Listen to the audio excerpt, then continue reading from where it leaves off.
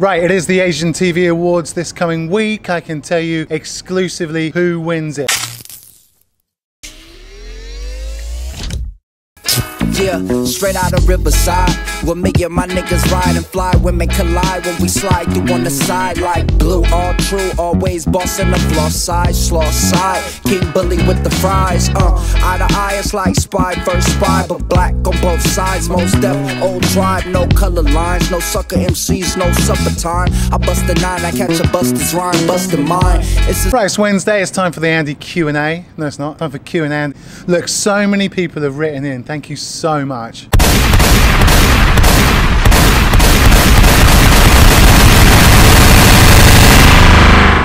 I can't get to every single one of the points that you've raised, but I'll certainly get into a few. But there is one that is stand out. Firdaus Arteta, real name? Wrote in and said, where is Jamie Yo now? Oh, Munesh replied and said, oh yeah, she's on Gold 90.5. Got me thinking, right, that if the Asian TV Awards are next week, the best sports presenter is one of the categories. The Asian TV Awards is held in high esteem. The best sports presenter has never been won by... Conte is going to be far more combustible. Never been won by... All the teams I played for, it wasn't as if I liked everyone in my team. Never been won by... I must confess at the start I'm not very good at this. But has been won by... What I love about tapas is that there's so many different small portions. You can have like, I don't know. Right, so let's go through each of the nominations for the best sports presenter commentator for 2016. All of the odds I'm putting against these people are highly fictional. So here are your nominations for this year's Sports Presenter of the Year. Original boss, boy, sentinel, sentinel. I grew up with that ritual cross, boy. My gold chain swing since 6, pinky ring since 5. Red and blue bandanas at 9. That was a little blue in junior high, throwing up gang signs that warm blood. I've actually been nominated this year. I consider them all my friends. In fact, so much so one of them I'd say is my best friend. Right, so it's a bit weird that we're all, I don't know, it's just weird. It's funny, it's funny. Plus, why are there only 5 nominations? Now, all of this sounds a lot more glamorous than it actually is. So what happens is your company puts in your nomination to the Asian TV Awards. You then present them with a clip of what work you've done. And then I think there's a few judges, some of whom I think I know. It's not revealed who the judges are. They go through and then they whittle it down to 5 or 6. So I've made it into the final 5, but what I want to do now is come up with your top 5 betting in reverse order as to who will win this year's Sports Presenter of the Year. All right. Also, before I do that, let's just explain the Lagardère AFF Suzuki Cup situation a bit more. I think maybe it was a bit unclear as to why I got chucked out. So off the back of Matchday 1, which looked a little something like this. Am I in the right place, boss? Is there a football game today? Let's get down.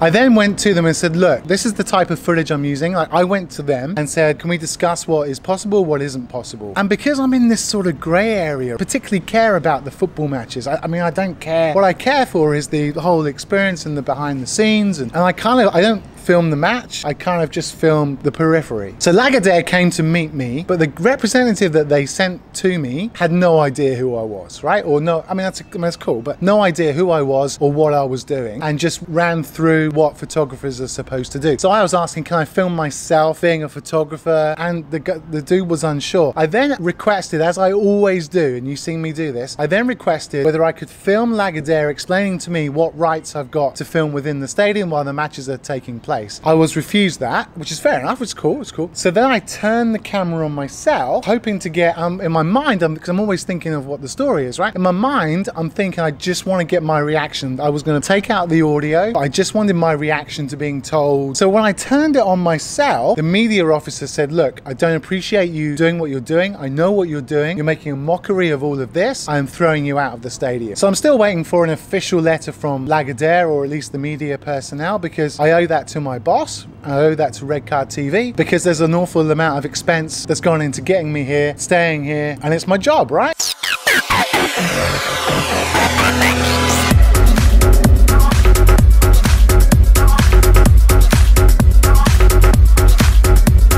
Right, on to this year's award. Your 5th favourite, coming in at number 5, is... I'm spending more time with him than my girlfriend at the moment. Richard Lenton for 11 Sports Network, going for the three-peat, or is it a tri-peat? He's been nominated for his Singapore versus Japan World Cup home qualifier pre-show. Must have been some pre-show. Anyway, Richard knows the game inside and out, loves the game, has got a passion for it, very thorough, very dedicated, very slick as well. And I think a three-peat is out of the question for me. Richard Lenson's odds are 4th favourite to win.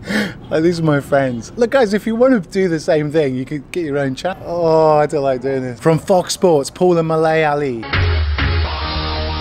This was for her 2016 Australian Grand Prix qualifying. Must have been some pre-show, that. Paula has got the best sports presenting voice, I think, in the world. Sounds amazing, very slick, very funny, very informed, does a lot of preparation for her work, works diligently, works hard. But just for a qualifying?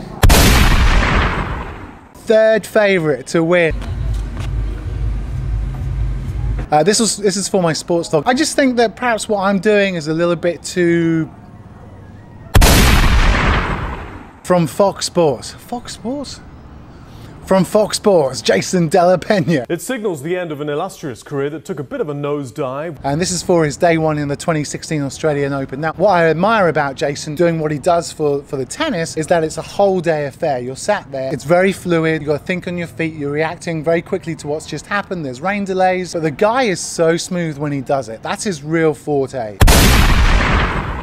But in at number 1, you're absolute rock solid cert of a favourite to win this year's Sports Presenter of the Year. It's gonna be deep. The first person that I ever presented. How have you been? I've been really good. Well, if you have a really quiet summer, like kick back, didn't do much, what have you done? Well, it's not true. I read your blog because you went to Southampton, you brought Toby with you, you had a great time there. Yeah. You went to Dublin, didn't you? Yeah. You had lots to do.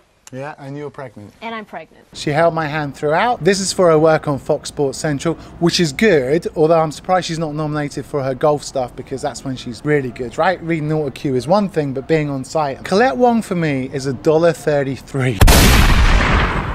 No one deserves this more than Colette. She works so hard. Obviously, I've worked with her. I see how hard she works, how many questions she asks. She gets it right every single time. And when you stick her without the auto cue, and when you stick her on site, just talking naturally to the camera, she is so slick. So for me, your favourite, the nailed on winner for this year. Get your house on it, put your mortgage on it, is Colette Wong to win the Sports Presenter of the Year. But they're all my friends, right? So it's a bit weird.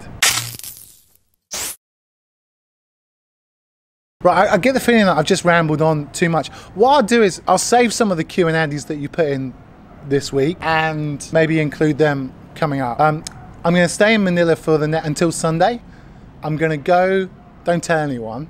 I'm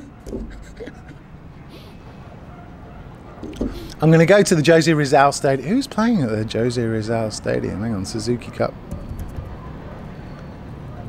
Suzuki Cup fixtures.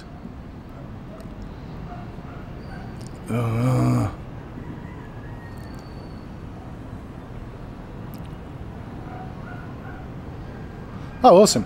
So I'm going to go to the Singapore-Indonesia match on Friday, which is not at the main stadium where I'm not allowed, but at the Jose Rizal Memorial Stadium, and I'm going to go as a fan. So I try and capture some sort of thing for you.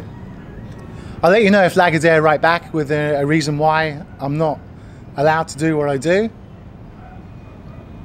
Because, I mean, some federations pay me to go and do that sort of thing, you know?